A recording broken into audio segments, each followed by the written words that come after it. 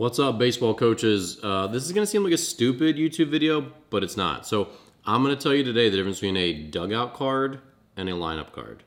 So in college, we had these really big, fancy, like 11 by 17, like everyone's name on it lineup cards. But apparently they're called dugout cards. And so once we had those, had them all through pro ball, I never wanted to go back when I became a baseball academy owner and had my own teams. So most teams just have that little tiny, the carbon copy, scratch out your lineup. It's like this big on the wall. It's hard for everyone to see. But I really recommend that if you have your own team, invest the 70 cents per card and jump on Amazon or there's a place called lineupcards.com where I got mine custom for our teams. Grab yourself dugout cards because I think good communication is something that's important for the whole team. And when everyone can clearly see spelled out what the lineup is a lot bigger than just that tiny little thing, I think it just makes it easier on everyone. And for you as a coach, you can quickly see at a glance everyone who's up, all your replacement players, what your bullpen looks like, the score, all that stuff.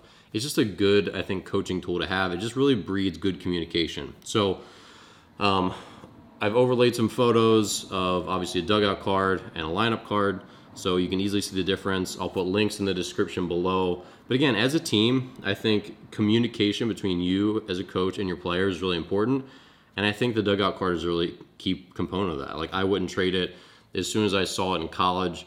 And then obviously every day in pro ball you have one. You're like, why would anyone else do it another way? So invest in good communication with your team. I think the $30 to get a whole season's worth of these things is definitely well worth it.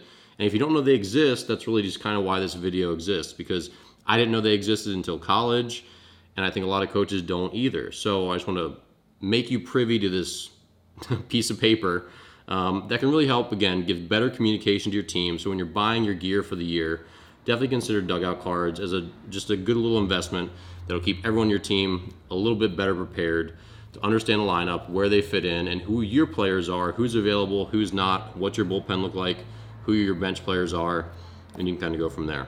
Links are in the description below. You can grab your own, and again, just check it out. I think it's a good use of your time as a coach and a good product for your team. All right, see you in the next video.